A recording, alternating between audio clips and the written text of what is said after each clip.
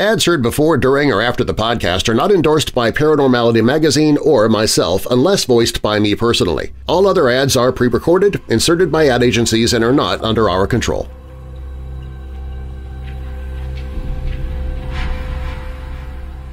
Welcome to Paranormality Magazine. Each week, Paranormality Magazine explores all Fortean subjects, from phantoms to UFOs, and every cryptid creature in between. Each week, you're treated to a collection of well-researched and investigated stories, interviews, and reports on cutting-edge paranormal projects and topics they know you crave. And here in the podcast, I share stories from the magazine to give you just a taste of what you receive in every issue. I'm Darren Marlar, and this is Paranormality Magazine.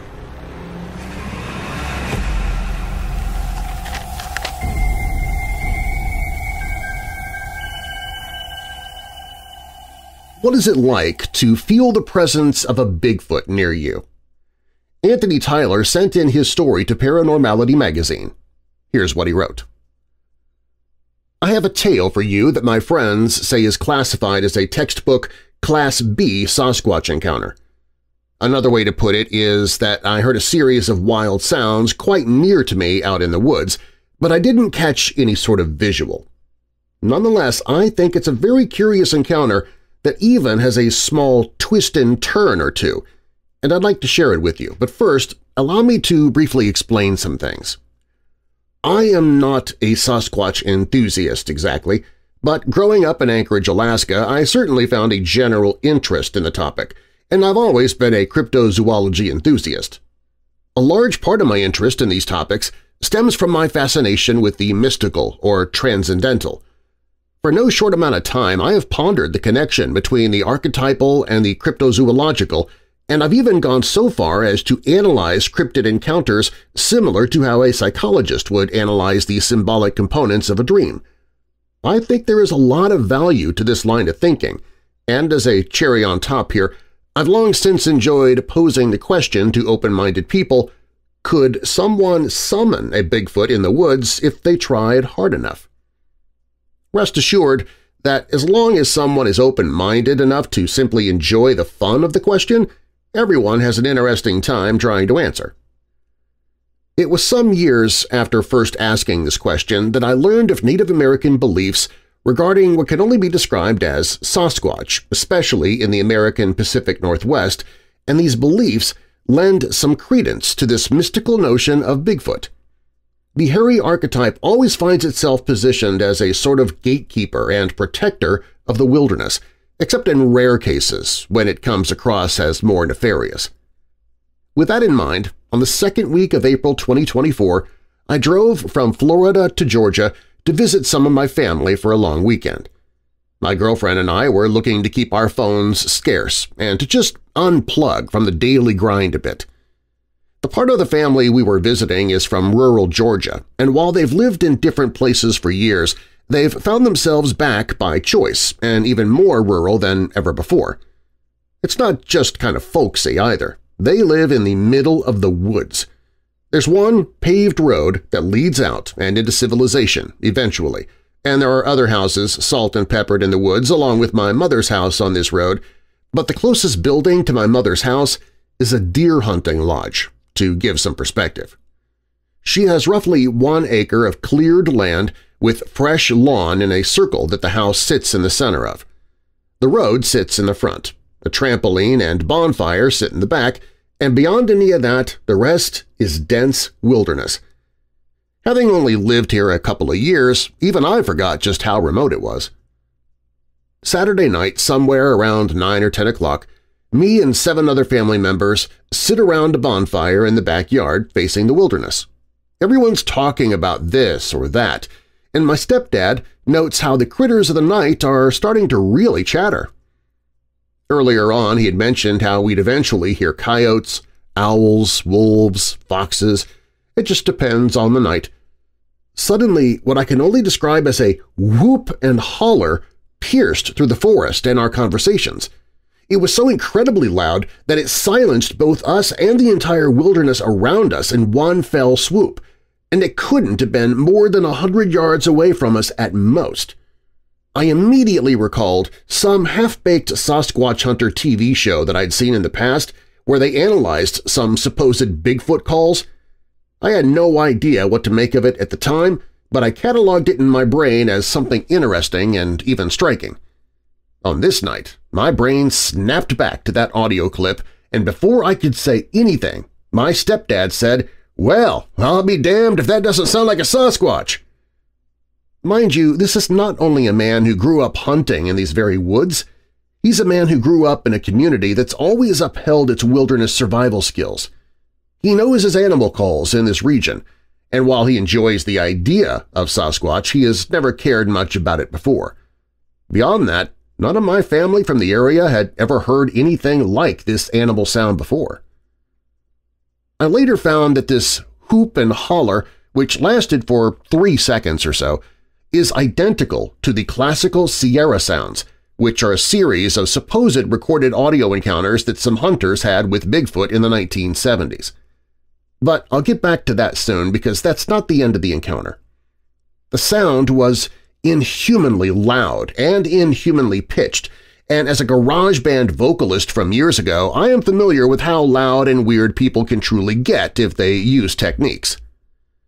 We didn't pack up for the night. We weren't scared, but it did leave an eerie, indelible impression on us all, and when my stepdad and I finally put out the fire at 3 a.m., we heard the second of 3 sounds. This sound, which came in 2 intervals and lasted for about 4 seconds each, is particularly hard to describe, but they were equally as close to us as the earlier hollers. Instead of our left, however, they were coming from the right. They were shrill, sounding like death rattles with a lot of breath behind them, and they crawled up and down in pitch in a way that simply couldn't be mechanical. And of course, aside from this, the rest of the night was dead silent. Since the hoop and holler, the entire forest had remained this way. Unsure what to make of it all and feeling exhausted from a full day, we had yet to connect the sounds. But on Sunday and Monday, we spent at least 3 hours playing the fantastic recommended tabletop board game Horrified from Ravensburger. And no, this is not a paid sponsorship.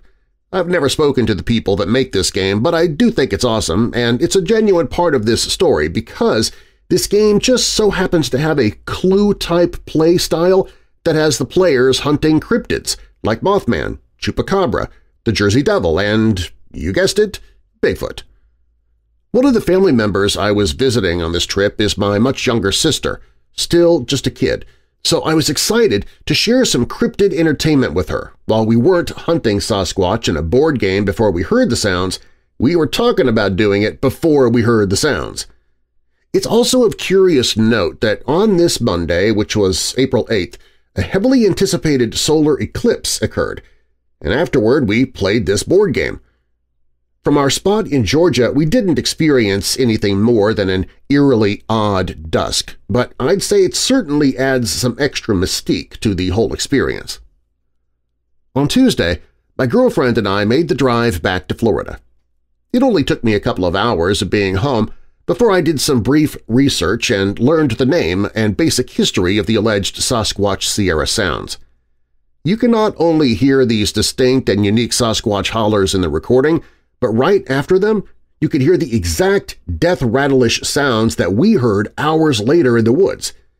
These recordings, conducted by Al Berry and Ron Moorhead throughout their adventures in the Sierra Nevada mountains during the 1970s, has since become quintessential Bigfoot lore, similar to the Patterson-Gimlin film but in audio form, and honestly a bit more compelling than the footage to me. As for the finer details about the history of the Sierra sounds, I know little, and ultimately this is a bit of a different subject. All I can say is that I heard all these sounds recorded in that collection, aside from the Sasquatch branch-beating sounds that they also captured. By this time in my recounting, hearing the sound recording in my living room and making connections, I was beginning to feel a little foolish for not realizing an opportunity to spend a couple hours Sasquatch hunting. I still feel foolish for that, but it was a weekend meant to spend time with family, and I still hadn't been sure what to make of it all. Immediately after hearing these Sierra sounds, I texted the YouTube link to my mother and stepdad to get their opinions. They listened quickly and called me back to deliver me a small twist. Not only did they agree that what we heard matched these recordings exactly, but my mother had heard the whoop and holler yet again just a couple hours earlier that night, again around 9 o'clock.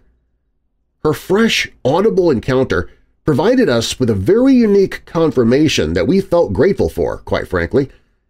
I'm also happy to give credit to my stepdad for being the first to make the connection between what I called the death rattles and the second sounds in the recordings.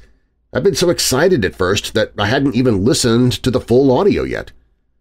So I brought a board game about hunting Sasquatch, primed everyone up with some talk about it, and then we heard the sounds. Then we played the game twice more, experienced a full-on solar eclipse, and as soon as I made it home on Tuesday, my mother heard it again, and I got all the confirmation I needed to make me feel like I had missed an opportunity to try my hand at Bigfoot hunting. I don't think I would have found anything, but if nothing else, I would have done it for the story. If they keep hearing sounds, I'll most assuredly make the drive back out there to look around. For now, given the distance, I'm on standby. So did we Jumanji ourselves into a Bigfoot sighting over that weekend? Did my involvement with the mystical and unexplainable, combined with my little sister's genuine childlike fascination and even a solar eclipse, prove to produce what my friend Soraya Asketh calls a poltergeist of the wilderness? I think if we're going down these lines of thought, it's also worth considering that I have lately spent some time on what some would call a prosperity bowl, filled with sand and other highly specific items in order to focus my mind and attention on personal prosperity in general.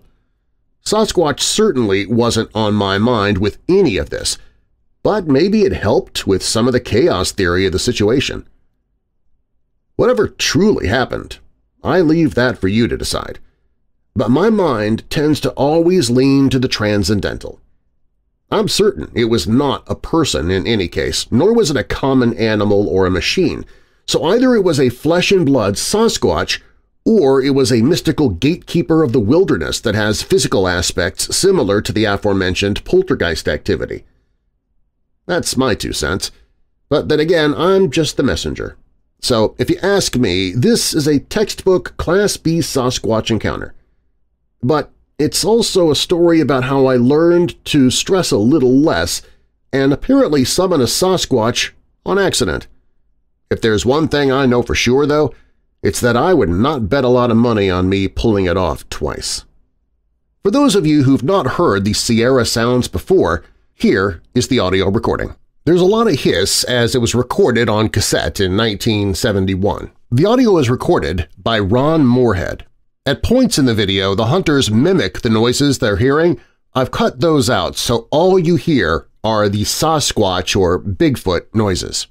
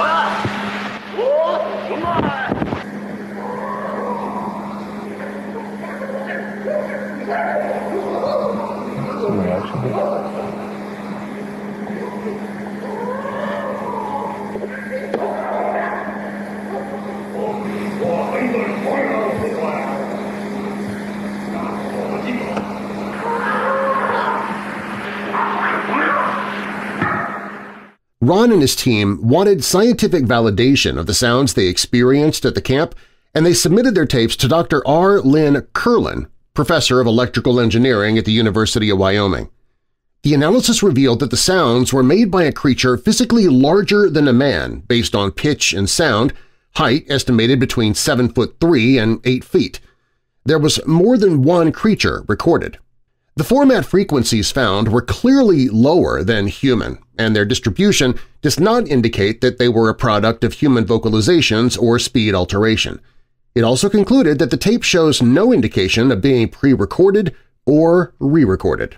Granted, the recording is very loud and noisy due to it being recorded so long ago, 1971, so I've gone back in and I've tried to clean it up a bit using some digital remastering and some noise reduction, and this is what I came up with. Bigfoot or not, it would definitely be something eerie to hear in the middle of the night.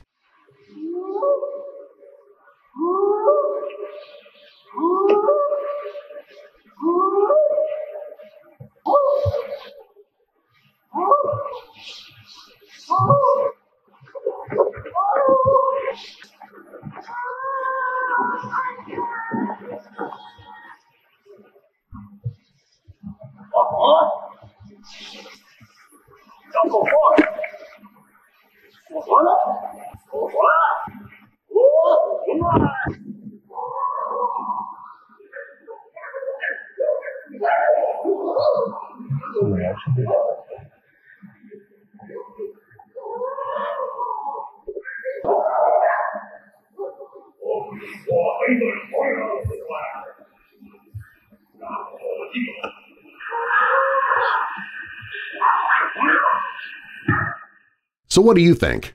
Bigfoot or something else?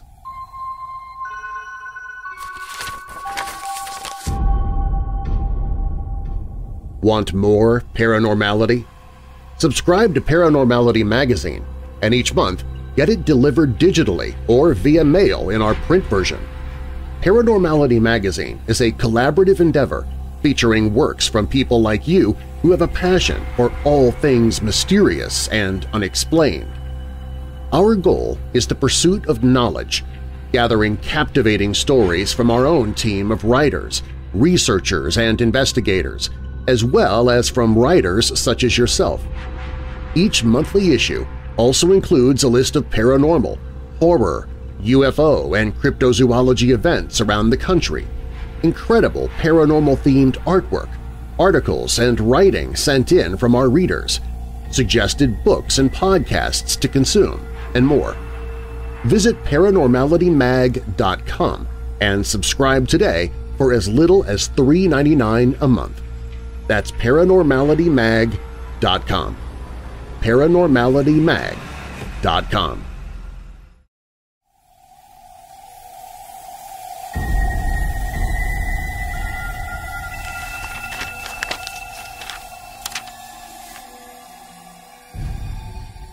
Werewolves have prowled our nightmares and campfire stories for centuries. But do these mythical man-beasts really walk among us today? John Beal from Paranormality Magazine set out to investigate the history of werewolf legends and search for evidence that lycanthropes still lurk in the shadows. Modern pop culture has embraced the werewolf in movies, TV shows, and books, but global folklore tracing back thousands of years warns people to fear the wolf men. Ancient Greek myths told of King Lycaon being transformed into a ravenous wolf as punishment from Zeus after serving human flesh for dinner. Medieval Europe spun terrifying werewolf yarns to ward off wolves from killing livestock and stalking villages. The infamous Beast of Gévaudan in France reportedly killed over 100 people from 1764 to 1767. Later, American serial killer Albert Fish disturbingly claimed to have tasted human flesh and felt transformed into a werewolf. These frightening figures keep the werewolf legend alive in our modern consciousness. But does any tangible evidence prove werewolves still walk among us? Sightings persist around the world, from farmers in Argentina reporting livestock slaughtered by upright wolf creatures to night stalkers in London's Hampstead Heath Park to a hulking canine beast terrorizing a town in Wisconsin. Intriguingly, witnesses often report the same chilling details, like glowing animal eyes, enormous footprints, and spine-tingling howls. Many sightings occurred during a full moon, lending credence to the myths that werewolves transform beneath its glow. A moon-worshipping cult in Spain, known as the Clan of the Full Moon, even claims lycanthropy gives members superhuman strength and senses. Some paranormal experts theorize werewolves enter a frenzied state on full moon nights if they struggle to control their alter egos. Scientific explanations for perceived werewolf traits offer rational insights into sightings. Conditions like hypertrichosis, which causes abnormal hair growth, or clinical lycanthropy, a psychological condition making sufferers believe they can transform into animals, likely fueled historical beliefs in beastly metamorphoses. Other theories suggest witnesses misidentify upright bears or that serial killers don animal skins to camouflage their crimes. Yet questions remain. Why do werewolf legends span so many eras and cultures worldwide? Why do modern sightings share such bizarre similarities? Could a primal, animalistic wildness lurk inside certain people, centuries of repression forcing it to emerge only on nights of the full moon? Or could werewolves be supernatural beings, immune to capture or scientific study? Though inconclusive, the evidence compels us to keep searching for the truth. Werewolves might move among us even now in cities, forests, or even quiet suburban neighborhoods. They could be your coworkers, friends, or family members hiding a terrifying secret. As the world keeps investigating, we urge you all to beware the full moon, listen for howls in the night, and keep silver bullets handy just in case. The wolfmen are out there, and they are hungry.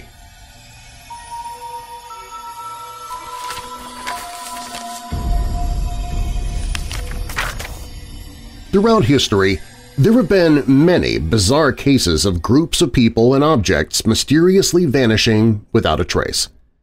These unexplained disappearances continue to captivate the public imagination and baffle experts. Here, we'll dive into some of the most fascinating examples of vanishings that remain completely unsolved mysteries to this day. One of the earliest and most puzzling is the 16th century disappearance of the Roanoke colony in what is now North Carolina. In 1587, over 100 English settlers landed on Roanoke Island, intent on establishing the first permanent British colony in the New World. The colony was funded by Sir Walter Raleigh and led by Governor John White. After struggling with supplies and relations with local Native American tribes, White sailed back to England in late 1587 to get more resources. But White was unable to return until 1590 due to the attack of the Spanish Armada.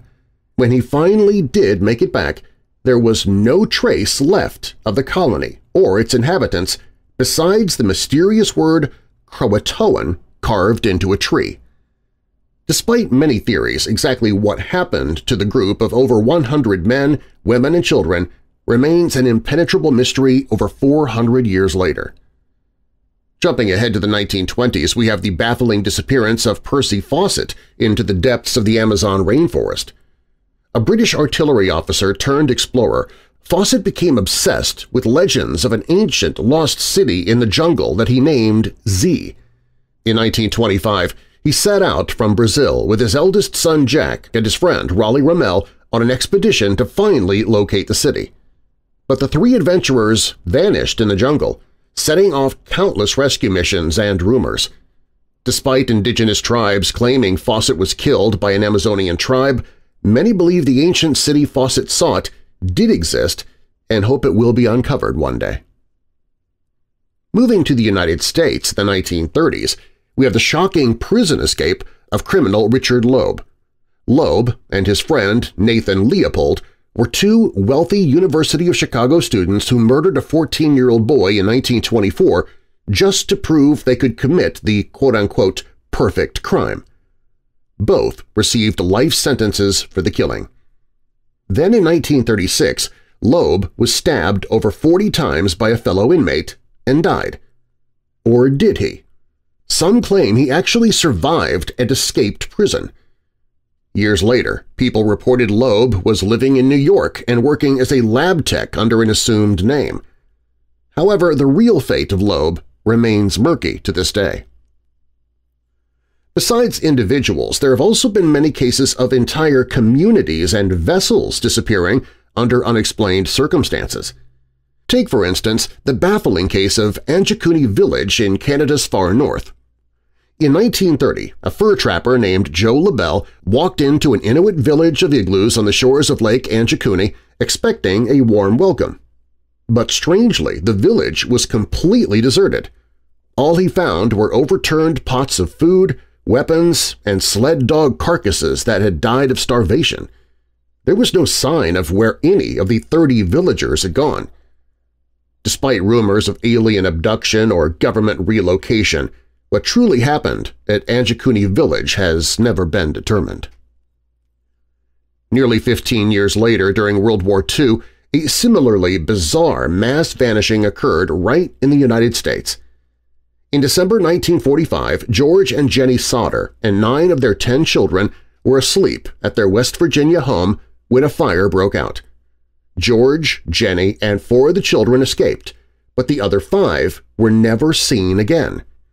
An investigation found no cremated remains, and the ladder on the home's side was missing. The Sauters believed that their children had been kidnapped before the fire and searched tirelessly for decades, but no trace of the missing Sauter siblings has ever surfaced. The open ocean is the setting for another unsolved group disappearance, that of the SS Waratah in 1909. This 500-foot steamship sailed for Australia for London on July 1st with 212 passengers and crew aboard. After stopping in South Africa July 26th, the ship headed out across the Indian Ocean towards its next stop in Australia, but was never heard from again. No distress signals were received despite the Waratah having advanced wireless communication for its time. Documents later surfaced indicating the ship may have been structurally top-heavy, but no wreckage was ever found, leaving the ultimate fate of all those on board the Waratah an ongoing mystery. While we may never know for certain what happened in these peculiar cases, they continue to intrigue each new generation. As science and technology progresses, new evidence may surface that can unravel some of these age-old mysteries. But until then, vanishing colonies, mutated prisoners, abandoned villages, and disappeared ships serve as strange and unsettling reminders that some secrets of history still remain in the shadows. For now, we can only speculate about logical explanations and perhaps some more fanciful theories. The unknown fates of vanished individuals, groups, and objects will likely haunt us forever. But perhaps someday, through luck or advanced technology, new evidence will surface to finally provide answers in these cold cases. Until then, we will continue to speculate and theorize endlessly about what truly happened.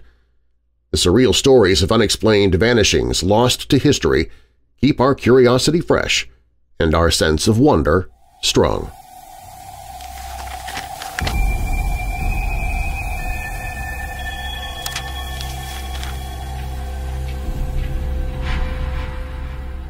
Thanks for listening to Paranormality Magazine. Get more information about the magazine and subscribe to our monthly publication at paranormalitymag.com. That's paranormalitymag.com, or click the link in the show description. And if you're a researcher or investigator, send us your stories. We might feature you in our next issue. If you have a paranormal podcast, you can add it to our website so our readers can find your show.